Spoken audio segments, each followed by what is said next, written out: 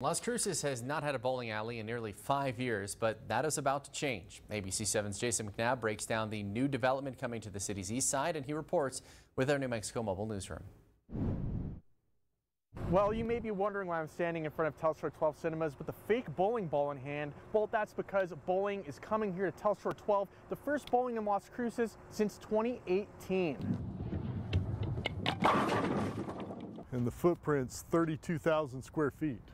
Russell Allen, president of Allen Theaters, has been planning the family entertainment center at Telstar 12 Cinemas since 2018. It'll include laser tag, arcade games, food and drinks, and bowling. Originally slated to break ground back in 2020, the pandemic put those plans to a halt. However, Allen Theaters has rebounded since the 16-month closure, and that's why Allen says now is the perfect time for this expansion. Now we've re-upped it and actually redrew the building, added a second level for some adult-based bowling and bar area. Moviegoers at the theater could not be more thrilled. I think we're pretty excited because we usually go to El Paso. There's nothing much to do here at Las Cruces. Because we don't have to drive like 1 hour to go to just like bowling.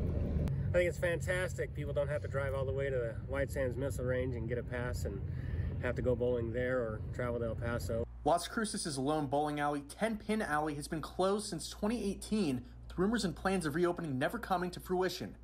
Well, what's happening to the property now? ABC 7 obtained records that show 828 Productions, who are opening a movie studio in Las Cruces, now own the old bowling alley. We reached out to them for their plans with the building, but have not heard back at the time of this newscast. Reporting in Las Cruces with our New Mexico Mobile Newsroom, Jason McNabb, ABC 7. A couple of exciting nuggets there for Las Cruces. Just a few minutes ago, 828 Studios did tell us in an email that the studio is excited about the possibility of opening a family fun center being built in Las Cruces. So, the story is not yet done. To be continued.